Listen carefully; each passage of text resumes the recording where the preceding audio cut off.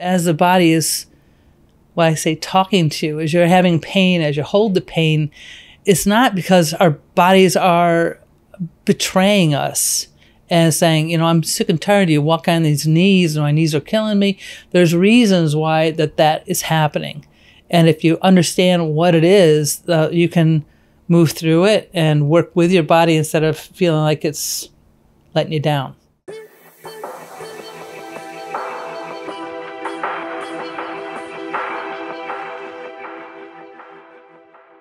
Hi, everyone. Thanks for listening to another episode of The Creative Truth, where I talk to artists, entrepreneurs, and creative professionals. Today, I'm joined by a very special guest, my very own Aunt Diane. Yay! Thanks for coming. Thank you for having me. And we've been talking about this for a little bit now.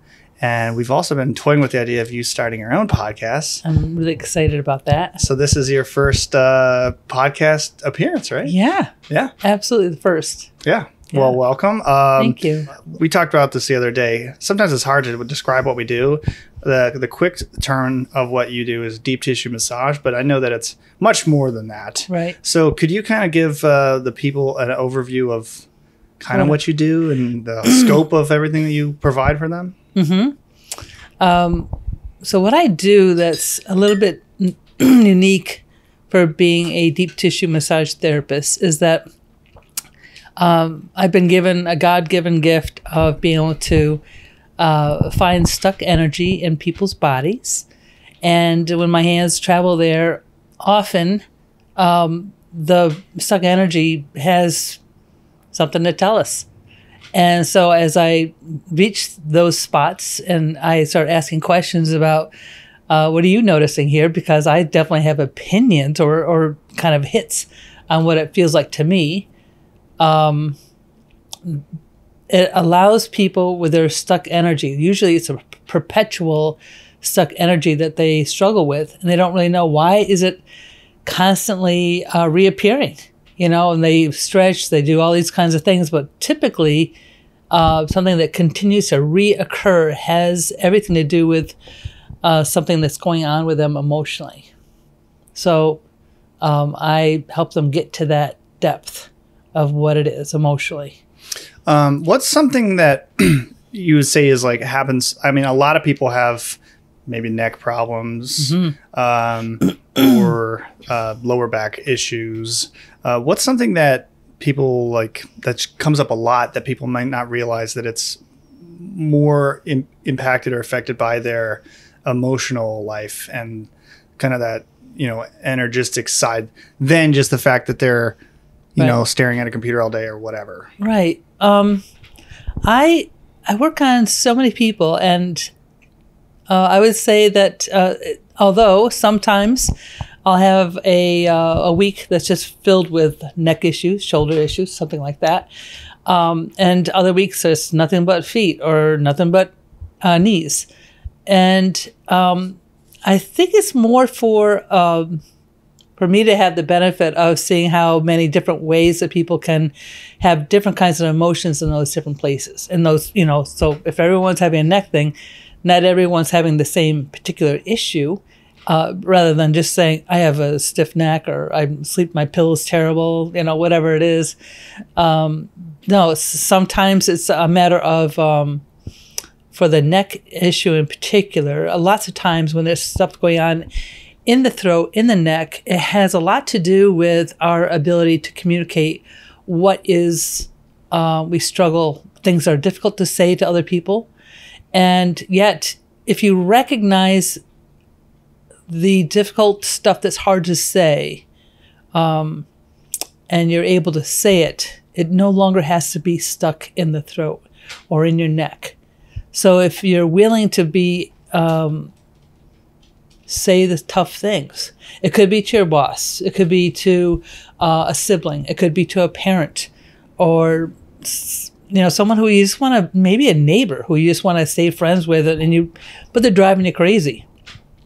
By saying the truth and trying to keep it in I statements, the motivation to do that would be so you don't have to carry it in your neck, and you don't have to have it be literally a pain in your neck.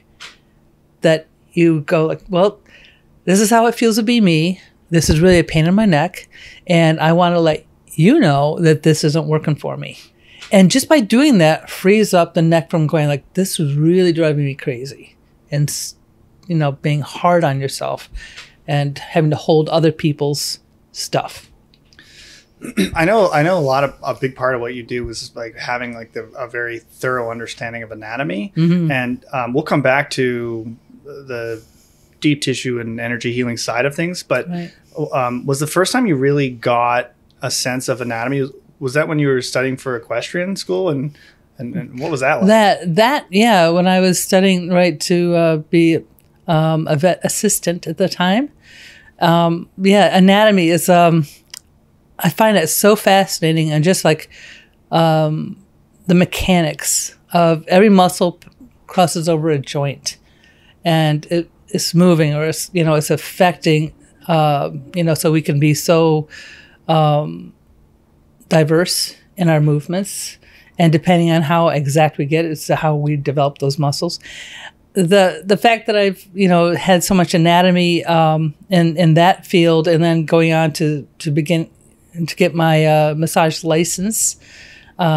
therapy license from that kind of anatomy, we start focusing more on people. Again, I kept seeing these similarities, but truly it's a matter of this instinctual thing that was given to me that wasn't even there. I mean, I've been doing massage since I was a kid. And when my brother was, doing some crazy moves, water skiing and hurting himself, that he'd be like, you got to work on me. And I've been doing it forever, So to me, it makes a lot of sense. But the muscles was how you hurt them and how to release them is like something that's, I may have done it blindly before becoming licensed, but it's always been there. Yeah.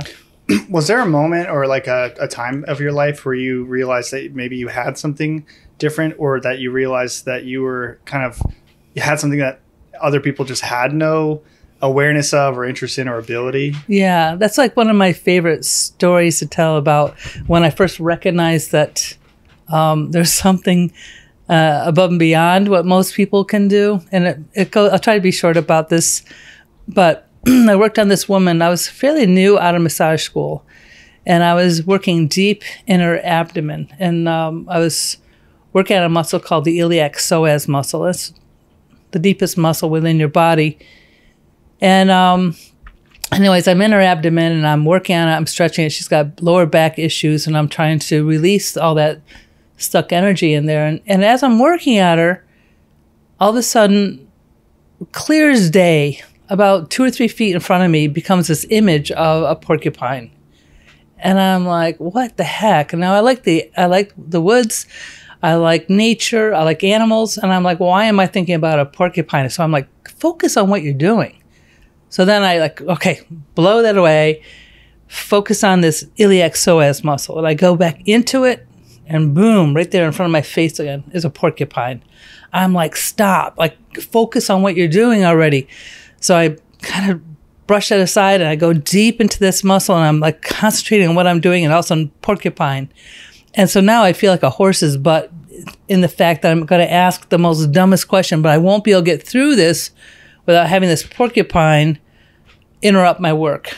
So I ask my client on the table, does porcupine mean anything to you? And she says, yes, it's what my family calls me. She says, they say I'm hard to get close to, and I'm very prickly around them. And I realized that the fact that I see things like that is something that not everybody does. So instead of trying to push it away, I actually started moving closer to that and understanding that this is part of the gift.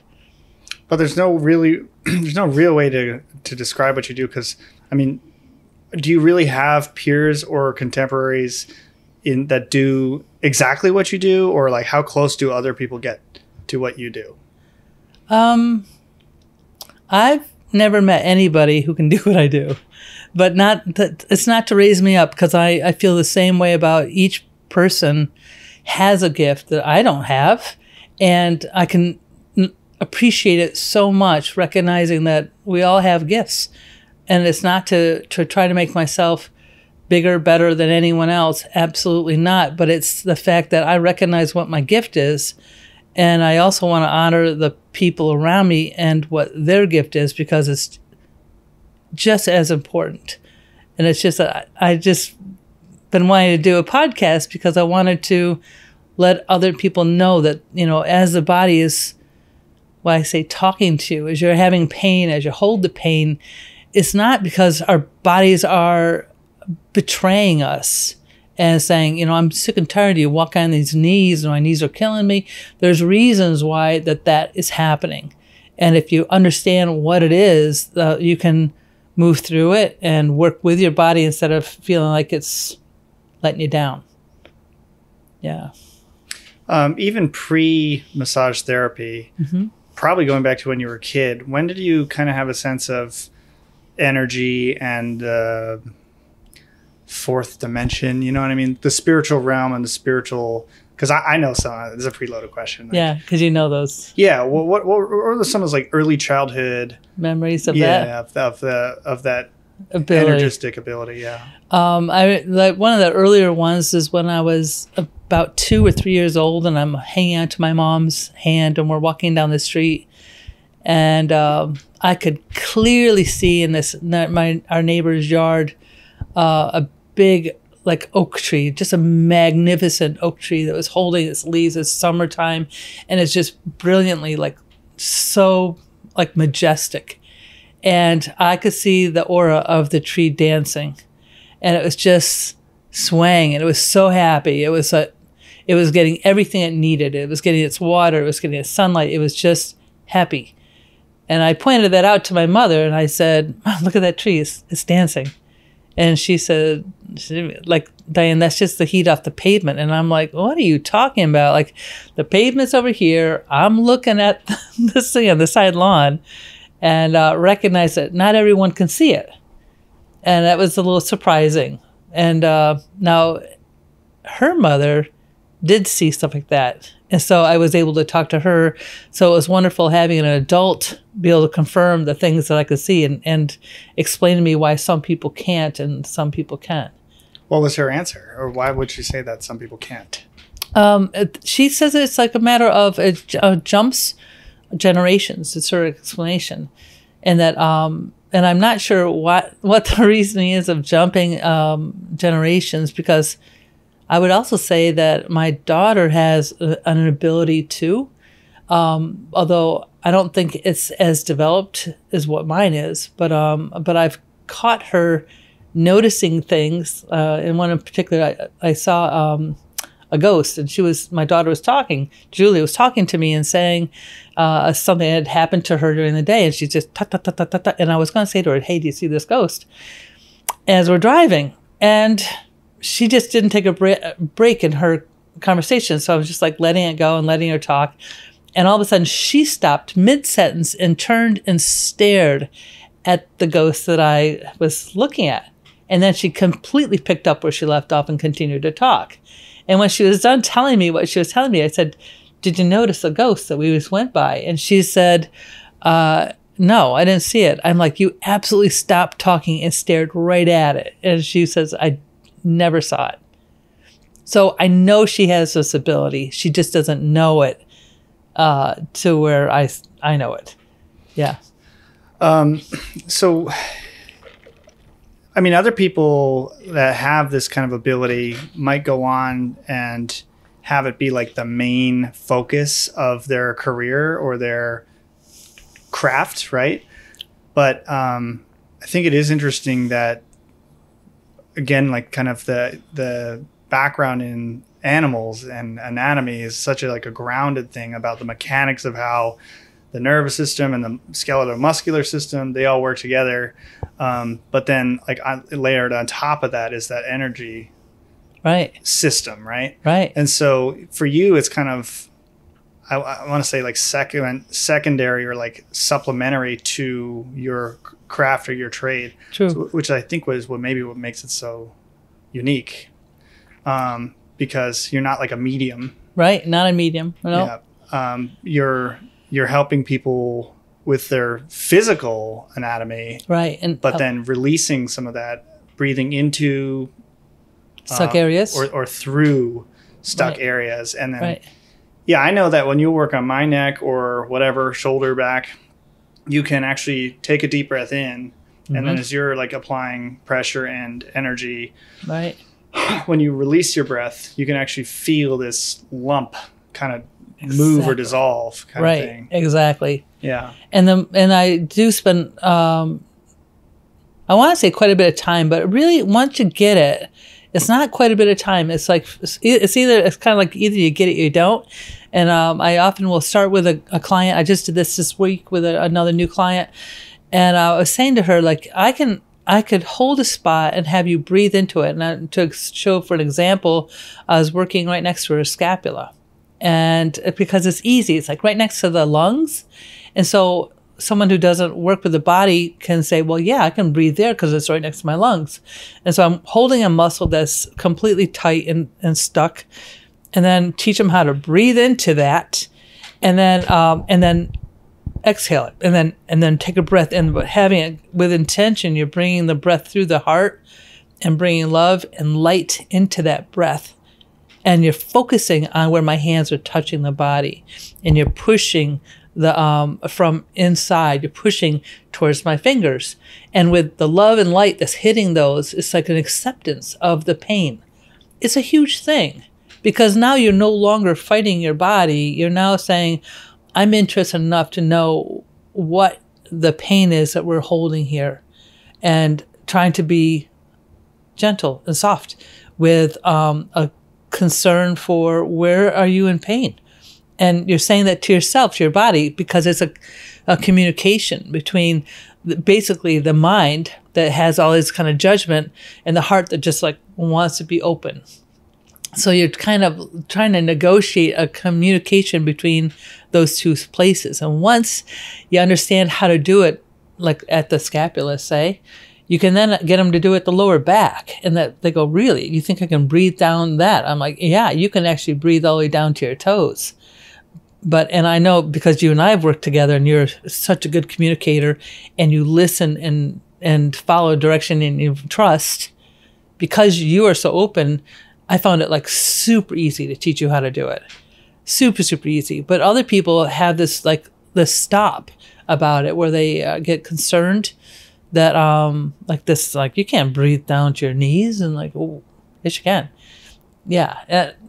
But you know what? As I say, if you think it's not possible, you're right. It's not possible. Exactly. Yeah. So when people do respond to it well, they tend to become like lifelong friends and clients. And very much so.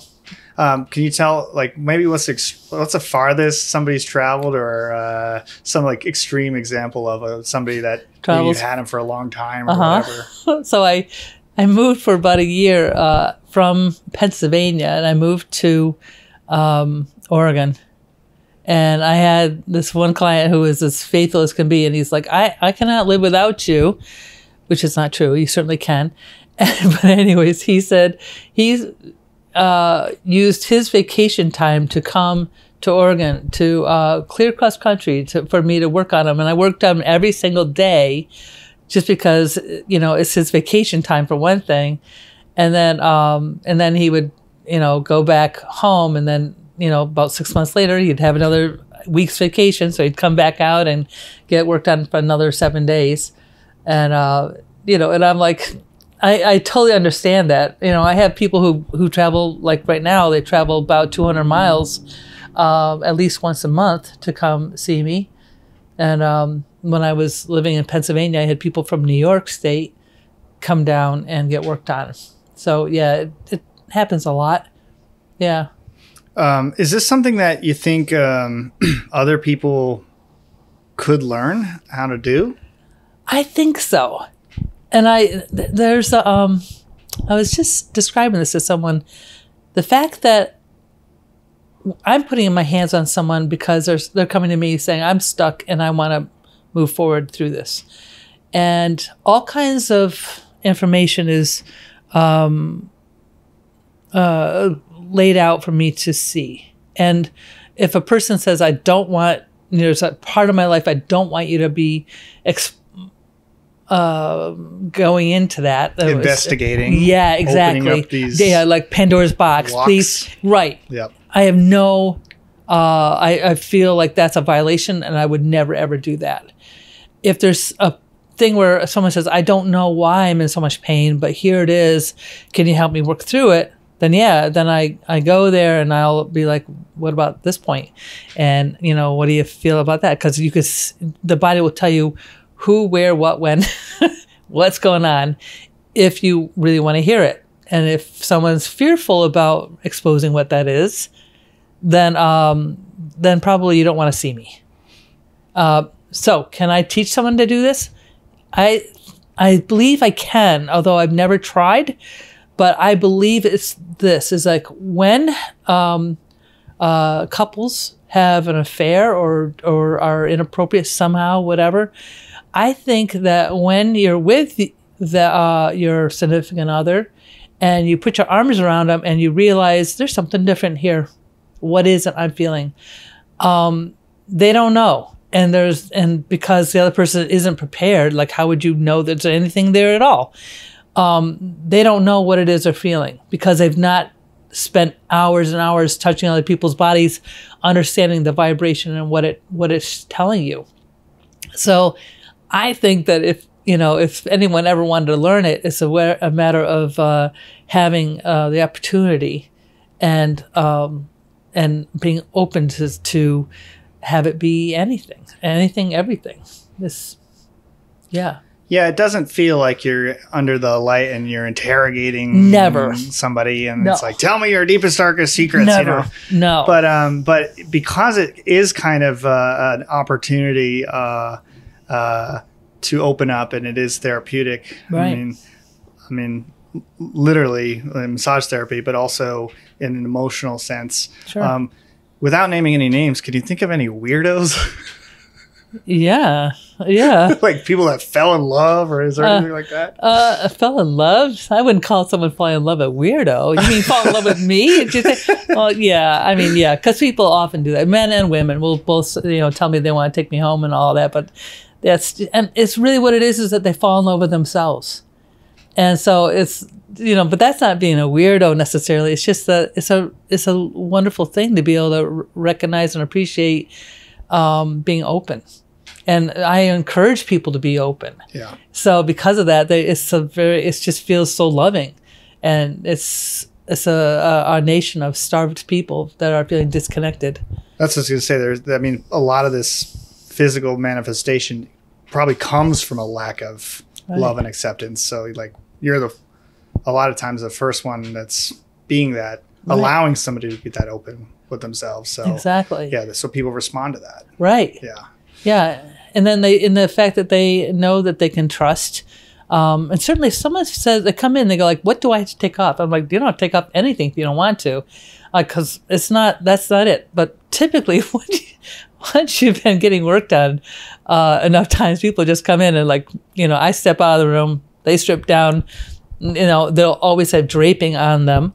So they're never exposed. But it's funny because when you start recognizing that you want to really understand what is it you're holding, what the heck is that? It's kind of like, I don't want any barriers. And I'm like, I'm fine with that. And they just, lay down and they put a sheet over it and then they say, I'm ready. And I come back in and work on it. But it kind of makes me laugh because this is the same person who would wear, jogging pants instead of, and I'm like, okay, I can work with that. That's okay. It just makes you laugh because where you first fear, what am I going to do? What am I going to say? What am I going to find? Now they're like, go at it, Diane. Go find it. You just tell me what you find. Hurt tomorrow. Yeah, right. Exactly. Yeah. And I'm like, my agenda is not to hurt anybody. But if you go like, I want some deep tissue. I want this to be worked on. I'll give you one other one. You didn't necessarily mention it, but you're almost touching on it. And I want to share this with you is that there are times when people have been have life experiences that go way back to when they're like really very, very young. And I've worked on people who have been therapists and who are really accomplished, social workers and whatever, right? People who are doing this for a living.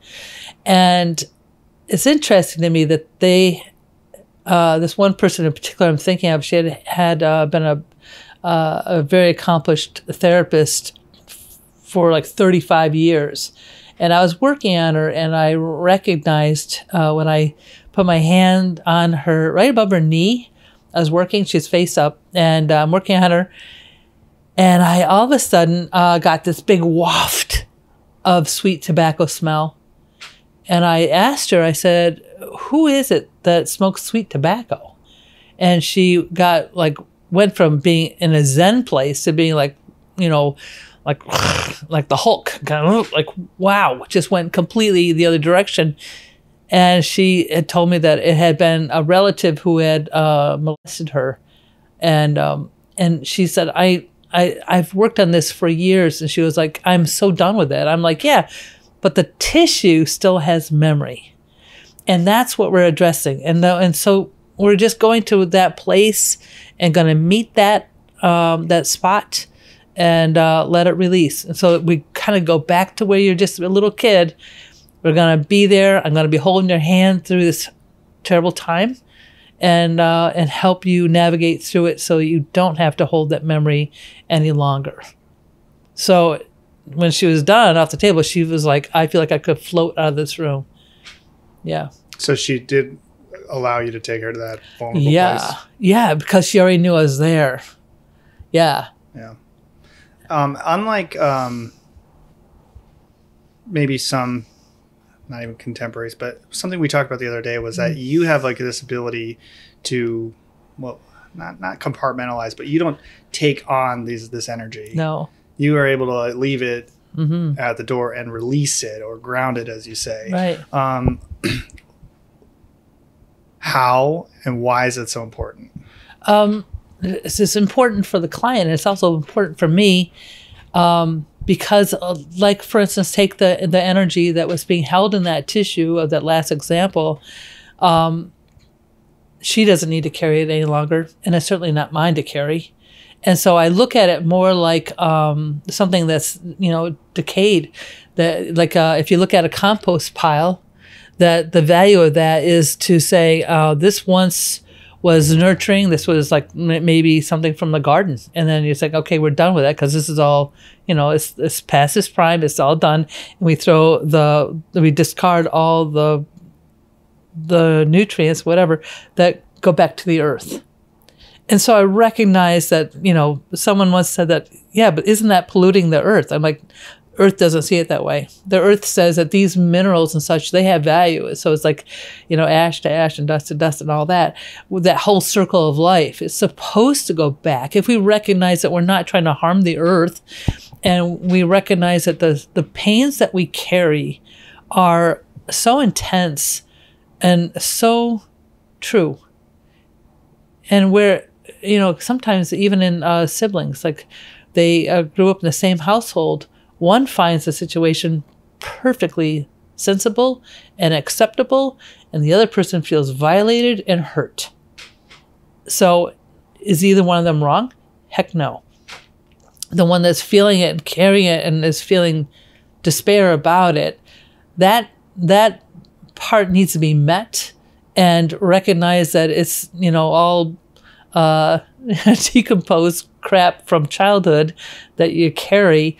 Let's just take that and then put it back where it belongs in the earth and try to make sense and be, as a mature person who has, had my own kind of, pains and growth and all that, and meet someone where they have been stuck in theirs and show them how to navigate through it in order to be, send it back to the earth to move forward. And then let it nurture something else and let something good come out of that, instead of being spiteful and mad about what has happened in the past. Is there a religious or spiritual element to this, or does it depend on does somebody's belief system affect this at all, positive or negative? That's a really great question.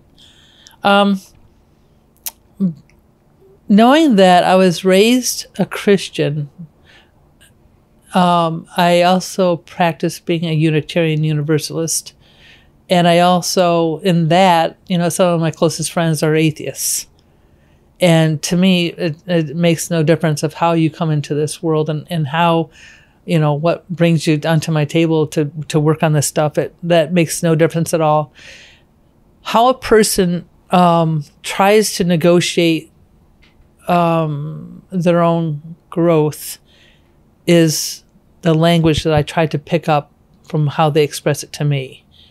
And, you and I both know that, because our Christian background, that how when we have a dinner together, let's say, when we say our prayers and our meals and whatever, that, we say God, but I also, around a ton of people, it's like a higher power or whatever. I never would have take my religious belief and throw it down someone else's throat. So I guess the answer is it has nothing to do with religion. Although I gotta say, for me, my gift is something that I consider a God-given gift.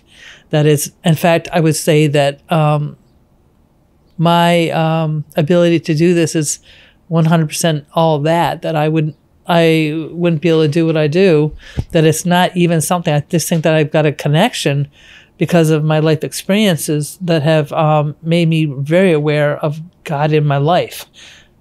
But again, just because I've had these huge experiences of recognizing if it wasn't for something greater than myself, I would not be here.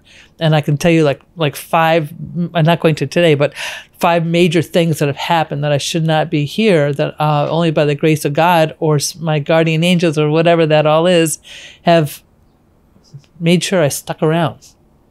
So for me, it's clear for me that it's something greater than myself. It's God or something, but I don't want to spin it like it's a religious thing. Well, for me, I think it's having a foundation in religion and specifically Christianity for me is kind of a way to align myself. Mm-hmm. It's if I go off the path, you can go back onto the path. Mm-hmm. Well, that could look like chakras or whatever. Sure. So your energy gets out of whack. You have a way to bring yourself back centered, and when you've got this kind of path forward, mm-hmm. you can realign yourself versus just wandering blindly, right? Right.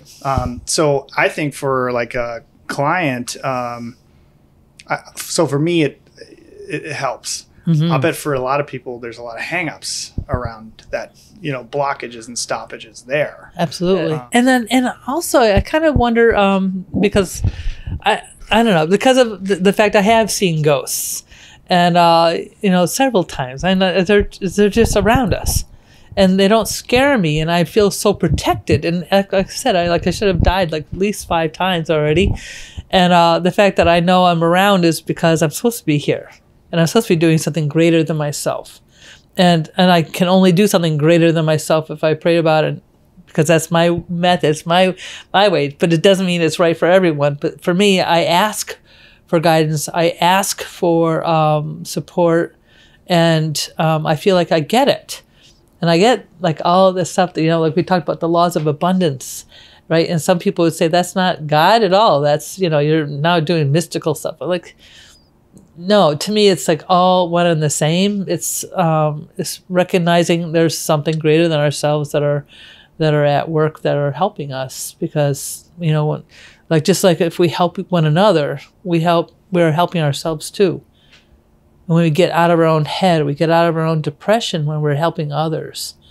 So if we don't recognize that there's stuff we're supposed to be out there doing. If we sit there and flounder and, can't get out of our own way, all we can do is try to lift those who need love around us.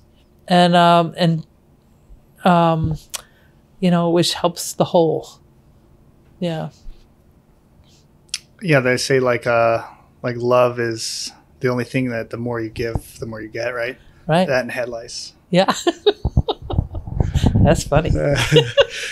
I just came up with that. That's really good. But your vision for this podcast, yeah, I think it's really cool. I think it is unique, and it's something you could have the opportunity to share it with the world, what's your vision for what that could look like? Yeah. I do my best work when I actually have my hands on people.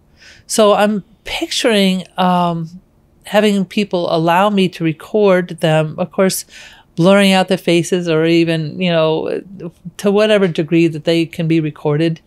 And because it's when I touch my hands on their shoulders, their neck, their back, their knees, their feet, all these things have different messages. And while you're in session, it's so organic in the way that I have no agenda. I just go like, well, where are you feeling your pain? And where can we start from there? And then you might say, oh, I feel it all in my neck. Well, it could very well be that the thing that you're not necessarily saying has a lot to do with what's happening in the home. It could all be around hip stuff, let's say. I'm totally making all this up. But anyways, it could be someplace completely different than where you think. And so, but when I touch the neck, all of a sudden I get oh no, we should be at the hips. And so I'll go down into the hips. And I think that whole process would make a lot more sense if it was being recorded live, or not live, but it would be recorded as what a session looks like. Because then I think that more people will understand it, more people can relate to it. And if they go like, yeah, I was thinking that all my issues were in my neck, or all my issues were in my hips, or whatever. And it turns out that, well, actually, maybe not. Maybe it's more over here, and this is the reason why. And yeah, that it just opens it up so clearly. How can people follow you, learn more about you, get a hold of you maybe, come experience a session themselves? Yeah. Well, my office is actually in Saratoga, New York. My telephone number is 518-306-8565. I respond best to texts because when I am in session, I don't pick up my phone. I don't look at my phone. So if you text me and you make reference to that you're interested in receiving the work and possibly being recorded and being a part of my podcast, I would be completely thrilled with that. Yeah. In upcoming episodes of The Creative Truth, I'm going to be talking to more artists, entrepreneurs, and creative professionals to help discover their path to success. If you have questions, episode feedback, or guest suggestions, you can email me at wecreatetruth@gmail.com. I got a spreadsheet. I just keep putting people's names in there. And if you're listening on iTunes, please leave me a good review. If you're watching on YouTube, don't forget to like, share, subscribe, ring the bell so you know when new episodes come out. We're going to be doing a couple more episodes this season, and then we've got some other big stuff coming down the road. So thanks for listening. Thanks as always for your support, and we'll see you in the next episode. Take care.